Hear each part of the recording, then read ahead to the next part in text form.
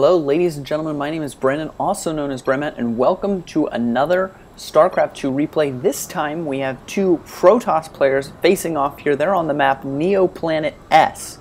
So spawning up here in the top right hand corner is our blue Protoss player, who is Delking, and down here in the bottom left hand corner, spawning as our red Protoss player, is Elfi. Elfi, I know, has done very well in tournaments, so I'm very interested in seeing what he does here. This is, as far as I know, a ladder game. I did not see it attached to any tournaments or anything like this. If I'm wrong, please correct me, but again, I think this is just a ladder game just uploaded. And again, yeah, they're here on Neoplanet S, both of them just throwing down their 9 pylons, doing standard Protoss openings. Nothing weird here just yet. I would not expect there to be anything strange, but I'm interested to see what's coming out of both of these players. Again, like I said, Elfi, I've seen a lot of him. Delking, I've seen some of his replays before, but Elfi is definitely a very talented player and has done very good for himself in tournaments, so I'm interested in seeing what he's going to pull out here. Is it just going to be some sort of standard play, or are we going to see something really crazy from him? We have a gateway going down as well. This is just a standard gateway as well. Both of them putting down in the same location, nothing too crazy at the moment.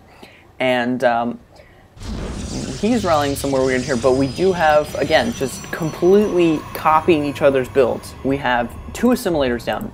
Each one of them is literally mirroring each other. If you could just mirror this any better, I don't know how you could. It's just lining up at the same timings. They're both doing the same thing, both sending out the scout at the same time. Oh no, he's not actually sending out a scout. We do see this pylon going down here, so an additional pylon. This going down here, scouting for any sort of proxy pylons, some sort of weird play. If Delking was trying to throw down some sort of early pylons, he would be able to spot that there. But he does notice that nothing's being sent down here, so he is going to go ahead and scout across the map here, see if he can find anything from Delking, try to spot out what build exactly he's trying to go for here. And if we look up here in Delking's base, again, he is throwing down his cybernetics core as well as the second gas. We're seeing the same thing exactly from Elfi. His assimilator was finished a little earlier. He only has 2 probes on here, so he pulled 1 probe out of this one. I believe it had 3-3 mining, but he got 1 out of there, so now he has only 2 probes on each one of those cybernetics core here as well. And Elfi pops in that scout, looking around the base, seeing if he can spot anything from Delking. He just only sees a standard opening, nothing too crazy here yet. Although Delking, we see, like I said over here, we only see 2 probes. Okay, now it's 3 probes mining. So we have 3 probes mining in each assimilator here. We also have this zealot coming out. He's going to be going around, might be able to get a probe kill there. But Elfi looks like he's just going to be able to get out of there very quickly with his probe and have no damage done to him. So both players going for a pretty standard safe opening, no sort of early expands or anything like this. They're just both trying to get a secure opening. They'll be able to be fairly defensive at this point. Both of them are, it looks like, just going to have equivalent units, so you really won't have to worry about any sort of early pressure from either of the 2 sides. Although we do have a sentry here as opposed to a stalker over here, but again, nothing too major. And Delking is throwing down his expansion. At the same time, Elfi throws down his expansion. Again, identical builds here. So this game does look as if it's going to be in for the long run. I don't think we're going to see any sort of fast game here because, again, they're just copying each other's builds. So this is probably going to be a little bit of a drawn-out game, and we'll have to see if any of them make any sort of tech switches. Is one going to go for Robo, whereas the other one goes for Stargate? I don't know. We're going to have to really see there. I think it's just really going to be up to what they're going to do in the later game, as, again, at this point they're just pretty much doing identical things. So we have the 2 gateways, again, 3 gateways here though, so a little bit of switching up there. Both of them almost have their research finished. And if we look up here, we will see that both of them are almost finished their research. Delking will finish slightly earlier than Elfi. Robo facility coming down here, and a Stargate coming down for Delking. So there we go. There's a switch up in tech. We'll see a Stargate here where, again, as opposed to a Stargate, we'll instead see a Robo being thrown down here. And we're also seeing a Forge being thrown down fairly early. This might be some sort of early upgrades he's trying to do. Transferring the probes down here are going to start getting that upgraded there. Elfi has not put his units down here, which is perfectly fine, but kind of interested in seeing how that will work. We do see some sort of attack coming on up here. We do see this. Here we go. Phoenix popping in here. That sentry is going to be able to spawn that hallucinated Phoenix, which is going to be able to head in and scout out a lot of Delking's base, see a lot of different things there, and get complete overview of exactly what Delking's doing. And I think if we switch to Elfi's view here, we're going to see that, yes, he did see absolutely everything, so he knows he's going for Stargate play and everything like that. So completely aware of everything that's going on here. And destroying those rocks there. And we do see a hallucinated Phoenix here from Delking as well. So he's going to be looking around, seeing if he can spot anything as well. Elfi, just moving his army, won't be able to kill off this probe just in time, but will be able to scout it with the observer, see it's coming along.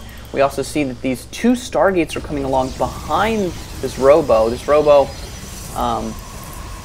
we saw come down a little earlier. It might just be for observers, and he's going to go for some Stargate heavy play. We do see one Stargate here for Delking, as well as a Twilight Council, and 2 additional gateways. So now we have a total of 4 gateways here. And if we look over here, I believe he's only on 3 gateways, and he's going to start pumping out these Phoenix here. So he might try to do some early aggression with taking down, or not exactly early aggression, but trying to head in here and take down as many probes as possible, causing a lot of economic damage. Or he's just going to keep it with his army, but I would suspect that he would go ahead and try to cause as much damage to the economy as possible. Elfi's sitting on a pretty small army here, only 2 sentries, Mothership Core, and a Zealot, which would be pretty weak right now if Delking decided to poke in here. Those sentries would be able to put down a few force fields. They have a little bit of energy, but nothing too much that would cause too much damage or anything that would really push Delking back. So if Delking decided to push in now, he would be able to do a lot of damage. He's sending out a probe now, which might indicate, let's see where that's rallied. Yeah, he is throwing down a proxy pylon here, so he might try some early aggression. He's also heading here to the third base. He's probably going to try putting down another proxy pylon and scouting if there is a third base there. This army sent out here a bunch of Phoenixes for Elfi. We're going to have to see if what he tries to do here. Delking, I think, might be heading out. Again, we see this early pylon here. He might be heading out for some aggression. Stalker's pulled back, and he might be able to get a few kills here. But Elfi looks like he might be able to get quite a few units killed here, warping in even more Stalkers. Might be able to get a few more kills, lifting up one of those Stalkers, it seems. And if we look there in units killed, only a total of 3 units killed, or 3 workers killed for Elfi there. So nothing too major was done in that attack.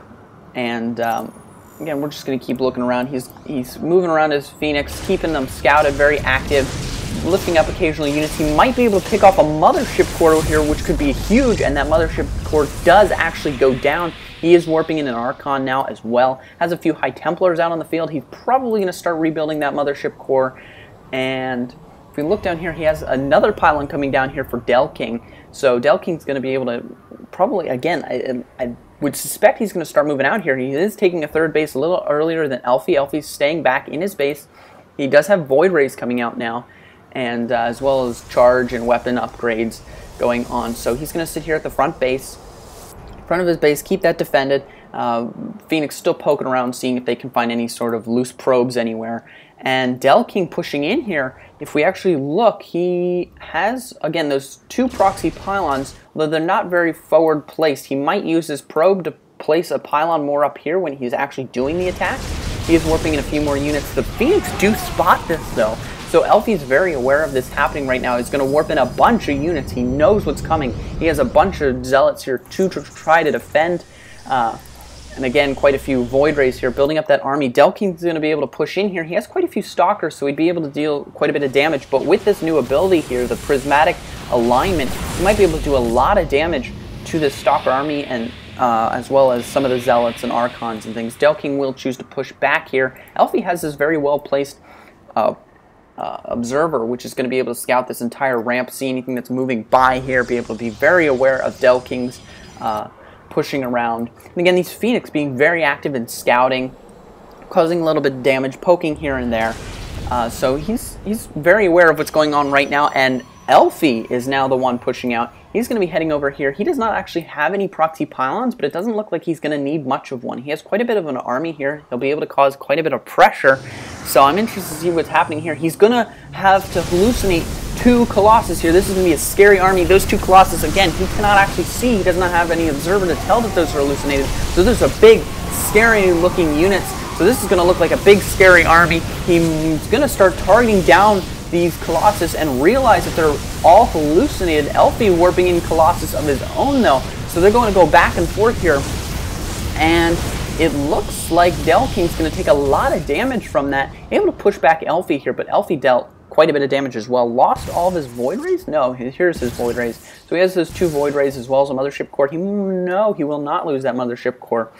So he dealt quite a bit of damage here, and Elfi warping in a bunch of units here. Delking might lose quite a bit of his army. He's continuing to push in here, warping as much as possible to keep his 3rd base alive as well. He's just setting up his 3rd base now, whereas Delking has had his 3rd base up for quite some time. This force from Delking is pushing up here. He might be able to cause a little bit of damage up here, but photon cannons as well as additional units are being warped in up here. He's dealing quite a bit of damage as photon cannons go down.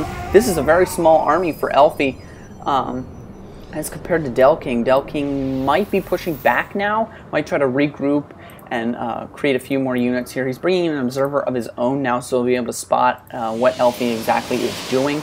And again, Elfi has a much later 3rd base, and we see that Delking has had his 3rd base for quite some time now and has been able to mine from it. And in terms of minerals, let's see, they're about even. Delking is slightly in the lead on terms of gas and minerals, slightly, but nothing too major. But again, he has had that base up for a lot earlier, which means he has a better economy by a slight bit, which might allow him to have a much bigger army a lot quicker here, and throwing down a good storm, causing a lot of damage there, and might be able to wipe out this army of Elfi very quickly, microing around some of the stalkers so they take some sort of tanking damage from those zealots. Able to wipe out probably all these Archons as well, and has a few Phoenix that are probably going to be wiped out. Those Phoenix doing as much damage as they can. Delking dealing a ton of damage here though, constantly warping in from this proxy pylon back here, and Elfi might be in a little bit of trouble, constantly keeping up the attack here. And if we look here, units killed, I mean, Elfi has a few more units killed, but Delking, they're even in units killed. Workers killed is what I meant to say. Delking has a slight lead there, but they're pretty even in terms of units killed. Economy, again, slight lead still for Delking. So Delking did quite a bit of a push there, able to wipe out this pylon here, spots it, wipes it out. Hasn't killed off this pylon or this pylon just yet, still keeping those up. Heading in here, he might be able to get a few probe kills, especially from this 3rd base. Has 2 additional gateways warping in down here, and those Archons coming out. He might fly in here, be able to get some more kills. He also has Void Rays now from Delking coming out, so that will be able to assist him in the long run, getting some of those Void Rays again, using that prismatic alignment to cause quite a bit of damage to the army. Elfi pushing out here, might be able to attack this 3rd base. Again, these 2 gateways are here as well as 1 photon cannon, but those won't be able to hold off for very long. Delking coming down here might be able to engage this army. We'll have to see how well Elfi does against this army. Elfi pushing back quite a bit. I think Elfi had the slightly larger army, but now focusing down those Archons, will lose 1, maybe 2 Archons, and Delking pushing back his army fairly quickly here. Elfi has to pull back, might lose a few free Zealots there, and it looks like Elfi's just falling behind here. Delking has been losing his army as well, hasn't exactly had an overwhelmingly lead here. He hasn't had an overwhelming huge lead, but it has gotten to the point where Delking, even though they both pull back from each other and try to regroup, build up their army again, Delking always has a slightly bigger advantage, it seems, in these battles as compared to Elfi, who, again, still is doing really well, but it looks like Delking has just been holding this lead for quite some time. Elfi's going to try pushing it yet again, and a 4th base has been taken as well by Delking up here in the top, whereas no 4th base just yet. So if we look at economy, slight lead again still for Delking, allowing him to build up an even bigger army. If we look here, Delking will engage here. Quite a few Zealots, some really good storms there across the entire army. Elfi is very weak units. There are quite a few alive, but again, they're so weak, it's not even worth it. And he might end up losing 1 Archon here. He does end up losing 1 Archon. Quite a few Zealots. He might lose even more Zealots, constantly warping in more and more Zealots. Delking looks to be holding on fairly well. Might lose the Immortal here to the Phoenix, and constantly just finding this good concave where to hide, causing a ton of damage there with the Archons. Losing yet another Archon, but bringing yet another in. So Delking is pushing him back slowly. They just constantly keep re-engaging here. Delking seems to have a slightly bigger army and probably a little bit more powerful as well. Those Phoenix were very helpful in lifting up various different units and causing damage, killing off that Immortal there, which was dealing quite a bit of damage to those Archons. Elfi's just going to regroup here, going to get some more Archons. It seems like he's going very much for just Zealots and Archons at this point, which is pretty good against what we see against Delking. But again, Delking's just doing really well, has a pretty big army here. Might be able to get some damage in with these Phoenix because these bases are completely unprotected aside from some Photon Cannons. This fourth base as well is protected, so he might not be able to get too much damage and might actually pick off that Void Ray there, which is a really good pick there, a really good trade. He didn't even lose any of those Phoenix to that Void Ray. Elfi constantly warping in new units. It's just kind of sitting here waiting for one of them to engage. And here we go. Elfi's going to push in. No, might lose an Archon that went in ahead there. And Delking's pushing out a lot of Zealots and just Archons pushing out here. Who knows? These Archons are dealing a ton of damage to Delking's Zealots. And Delking is just going to lose a ton of units to these Archons here. They're so powerful, yet a lot of Archons are now coming out for Delking, so Delking is going to be able to push back this force yet again. Might lose quite a few, maybe even most of his Archons here. Going to keep pushing in here, dealing a ton of damage to the Zealots. Delking is just going to keep pushing and pushing. He has such a powerful army at this point that he's able to keep pushing forward. He's going to pull back though. Those Zealots are going to deal quite a bit of damage, and G comes out, so GG. And Delking is able to deal a lot of damage there, push him back. So congratulations to both players, especially Delking, who pulled off the win in this video. He did a really great play there. He was slightly ahead. We saw, again, identical builds at the very beginning, but Delking able to pull off additional bases and just keep pushing, always having that slight economic advantage, which allowed him to build up a bigger army and cause constant damage. So congratulations to Delking for winning this game. Thank you very much for watching. Like the video, favorite if you enjoyed it a lot, and maybe even subscribe to the channel. That'd be really great. Thanks all for watching, and I'll see you guys next time.